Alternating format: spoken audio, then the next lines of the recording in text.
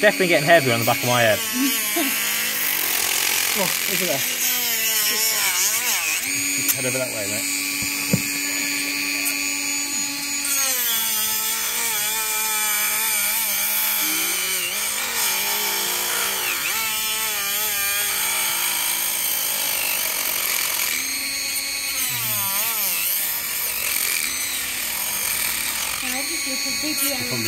Top away the bottom, don't you forget? Yeah.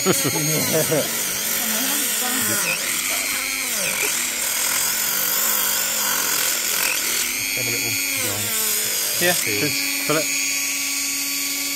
Looks pretty rich to me. Some movement there. Open up there, up, yeah. Now, this sounds a bit stupid, but when you put in a big chunk out of their hoof, then what happens? Well, hopefully the whole thing will come out. Unfortunately, we've got to wait for it to grow back. It'll take a long time, but it doesn't mean that she won't be able to walk around until it's grown back. You know, as long as we've got a decent bridge, and it's actually quite a good bridge because it's oblique here. There's all this. Sorry. It's alright. Don't want to damage it. So you just have to have like a shoe on? Just have a shoe on just to support it. That's the important thing about it. Yeah, I should get that. Have you got a... I haven't got, I should have put Might need it. just to get down behind it. Definitely out. Oh, soft. There we go. Not the cleanest. Oh, there it is. Attached. Yep. There it is, look. So that's your... Shall I take the rest of this out? Shall I leave it?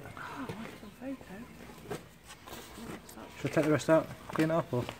Have we gone high enough up? I think we have. I think that's pretty much all of it there, isn't it? Is it one? Looks like it. No, battery. No, battery run out of it. Is there any point in cutting that out? I just think we should probably just... I think that is the actual line of it, isn't it? So that should be fine, but if we go too far, we're going to start getting the red stuff. Should I take any sharp edges off, or should I just leave it? Yeah, it looks like it's come away cleanly with the hoof, doesn't it? And you've got a margin both sides of it. Yeah. Do you want a small Dremel bit on it, Jen? Sorry. Nah, you're right. Come on, sweetheart. Oh, sorry. Yeah, there you go. Gross. And have a look at it, you can keep it. And the smart ones. What do you think? Oh, I'll put it there. Got the wobbles on. Oh, baby. I think that's as clean as you could possibly hope for. Yeah. Do you want to get the anti-back out the van and we'll just give it a quick wish out with that?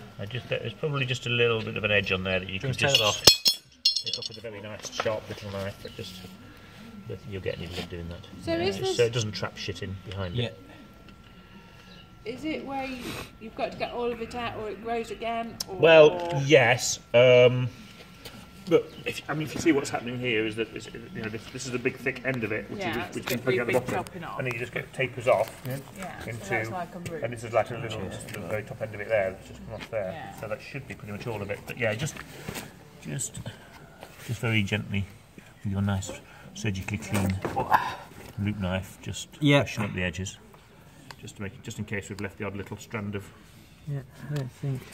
But most of it's embedded into the bit that we've removed, you know. Yeah. And the main thing we've got, You got nails. a bit of hoof there, Yeah. and a bit of hoof there. So we've not gone down the side of it and sort of chopped and left some in. It's all complete there. So that should be good. Amazing. If you pulled hard enough, it would come out from that as well. But it's quite interesting how. Yeah. Oh, God, you're like a superstar.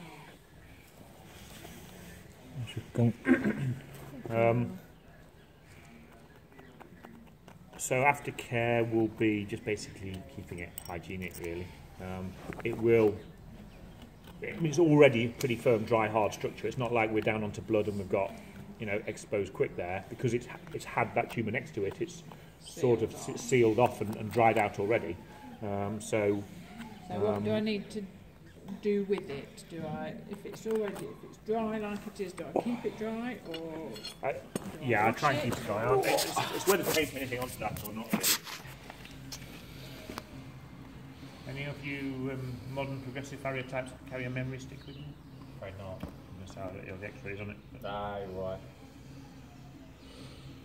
Got some back in it, right there.